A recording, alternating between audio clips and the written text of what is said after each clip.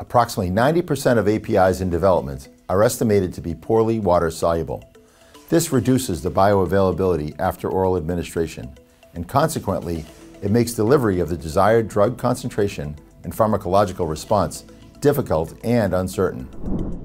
At Sever Pharma Solutions, we enhance the solubility of APIs, including high-potent APIs, using hot melt extrusion, one of several solubilization strategies available. It's a controllable process that combines heat and shear to mix APIs with a polymer at a molecular level. Hot melt extrusion is performed with a twin-screw extruder. The flexibility of twin-screw extruders makes them suitable for different types and sizes of studies, from feasibility to commercialization. Before an API is introduced to the twin-screw extruder, screening tools, such as a melt prep tool, can be used to produce small quantities of formulations.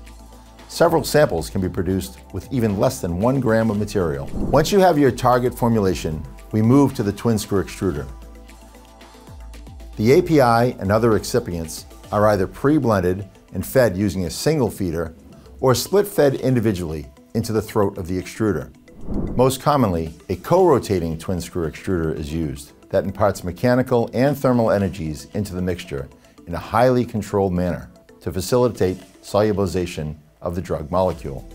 Using an extruder means fewer process steps, the absence of solvents, and lower manufacturing costs. But what makes it so flexible? The twin-screw extruder barrels and screws are very modular, making it possible to customize the process for different purposes. The screw elements can be arranged to control the residence time of the material in the extruder in one continuous process.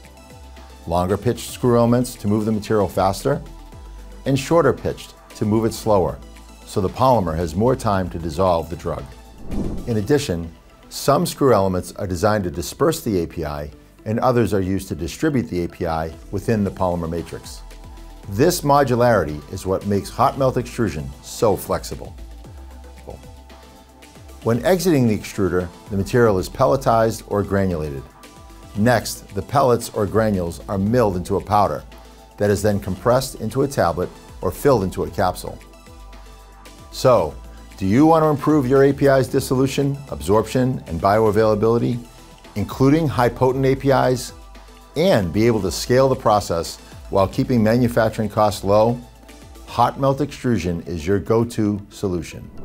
Visit our website for more details and to download our hot melt extrusion white paper. Sever Pharma Solutions. We bring your pharmaceutical ideas to life.